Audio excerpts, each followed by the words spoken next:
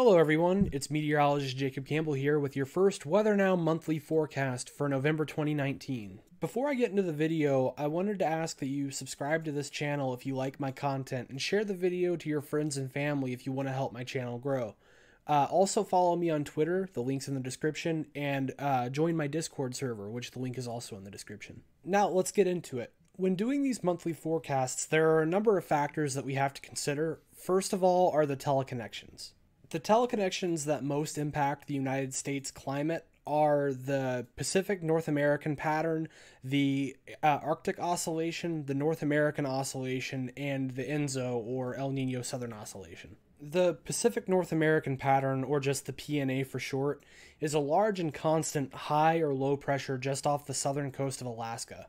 What's constant about it is that no matter whether it's a high or a low pressure, it's always generally in that Alaska, the southern coast of Alaska area. A positive index is associated with an area of high pressure, and a negative index is associated with an area of low pressure. This pressure affects the jet stream position and can affect temperature and the precipitation of the continental United States. A positive index is usually correlated with cool temperatures and increased precipitation on the western half of the country and in portions of the far southeastern part of the country. And the eastern half of the country, as well as the northwest, tend to remain drier and warmer. When there's a negative index, that's associated with troughing, which means the western half of the United States gets warmer and drier, and the eastern half of the country gets cooler and wetter. If we take a look at the ensemble mean outlook for the PNA, we see that most of the models are forecasting a negative PNA for the beginning and into the mid parts of November. Then there's the Arctic Oscillation, which is another pressure system sitting above the North Pole. When it's in its positive phase, the majority of the U.S. stays fairly warm, and snow tracks generally stay to the north, around the north of the Great Lakes, around the Canadian border. When it's in its negative phase, the Midwest and the Great Plains are generally cooler, and the two coasts stay warmer, but the plains and the Midwest tend to see a greater snowfall. If we take a look at the ensemble mean outlook for the Arctic Oscillation, or the AO for short, we see that most of the models are forecasting a neutral to slightly positive index, but moving back to a negative index by mid-November. Next, we have the North Atlantic Oscillation, or the NAO for short.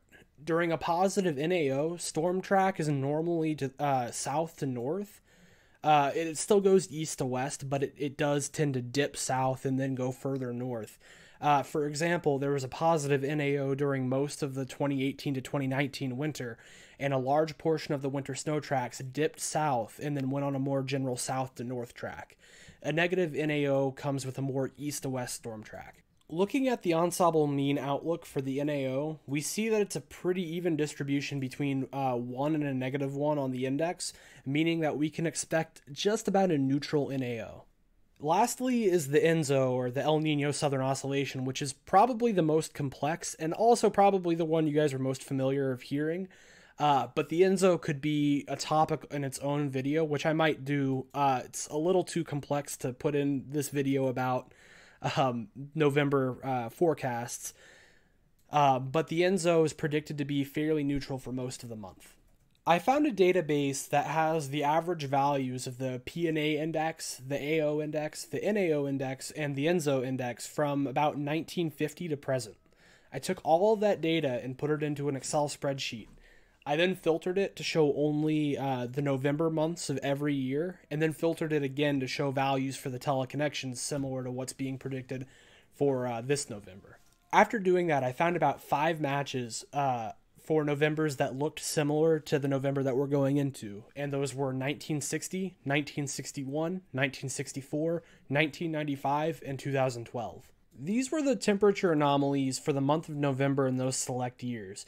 The Midwest and east of it were well below average, about 2 degrees Fahrenheit below average over the course of the whole month.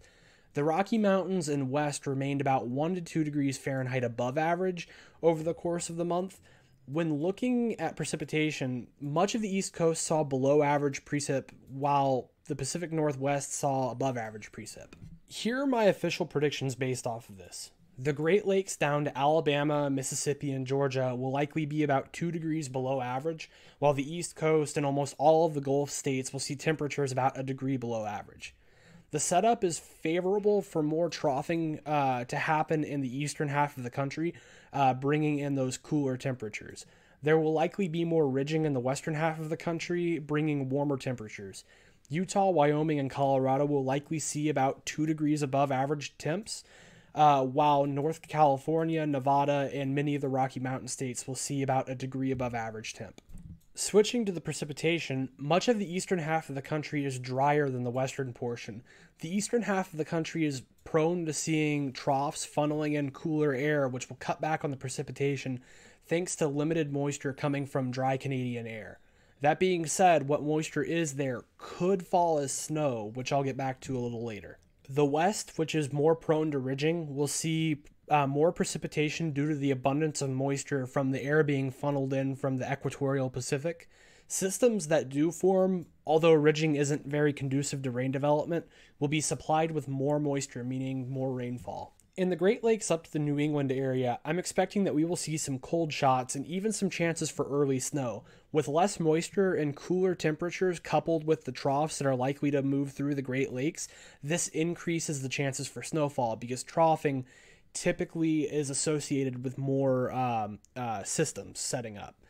The Gulf of Mexico states will likely continue to see the dry conditions that they've been experiencing, but they'll be slightly cooler than normal, which they've been a bit on the warmer side up till about now.